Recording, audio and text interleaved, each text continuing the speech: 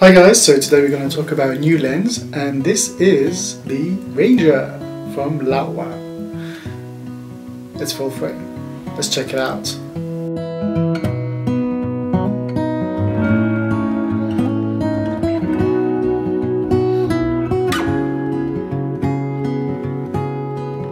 So this is a 75 to 180 t2.9 full frame zoom lens.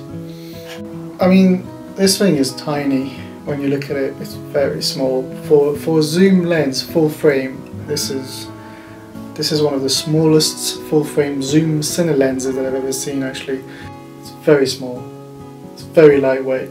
It reminds me of the Ingenieur, but I think the Ingenieur is slightly longer than that. It's a Parfocal zoom lens. What is a Parfocal lens? So Parfocal lenses are, it means that you can focus all the way to 180, focus on something very specific, and then zoom out. And as you zoom out, the lens will keep whatever you focused on in focus.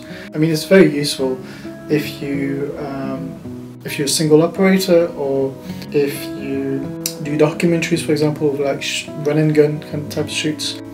So there are two mounts, I believe. This is the EF mount, because I was using it with the Komodo, and there is also a PL mount. So the lens is made completely metal. Even the lens cap is made of metal. It looks very, very well made. I mean, it's very premium. It looks beautiful. It looks very smooth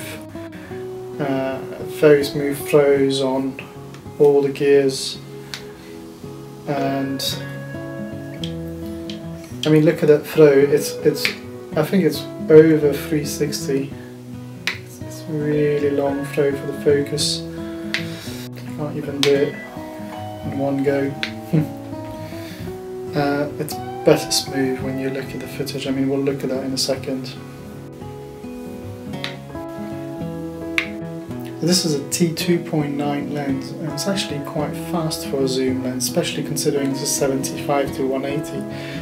T2.9 is constant throughout the entire range, of course, and this is kind of the standard to cine lenses.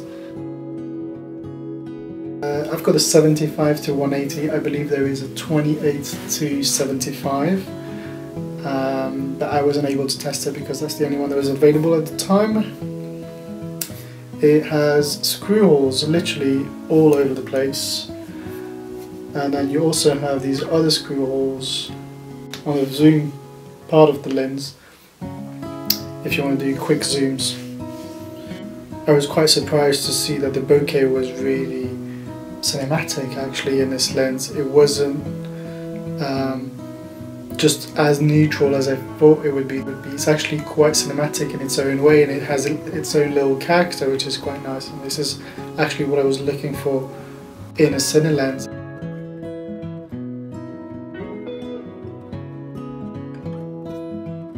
If we're talking about cine lenses, I like to find the character in the lens, and the Ranger did deliver on that, so I was quite happy with that.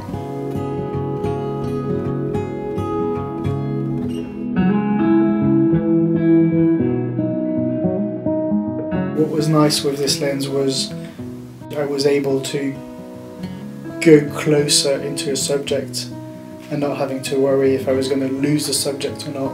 The subject was there, the zoom was going to perform. I could go well into the details, so I thought it was really nice. It's a nice focal length actually. The focus fall off was at the same time very precise, but gave this really nice cinematic look, which was actually what I was looking for. I think this is going to be a really interesting lens if you're doing kind of like run and gun type of shoots or documentaries, or if you kind of a solo operator, or only like a small, really small low budget feature film or something. You don't have a lot of gear, or you want to go out and shoot somewhere wild, you don't have a lot of space. You can have just a couple of lenses like that in a bag and go out and shoot, and I think this is great for that. It will deliver on anything you want to expect from a Cine lens. I mean, it does deliver on the quality. It's built like a tank, to be honest. It's rock solid. I think this is going to be very popular. Thanks guys for watching this video. Please comment down below if that's a lens for you. Thanks to LAOWA as well for sending this lens. I had a great time using it. I thought it was a fantastic lens. Can't wait to see what people will shoot with it.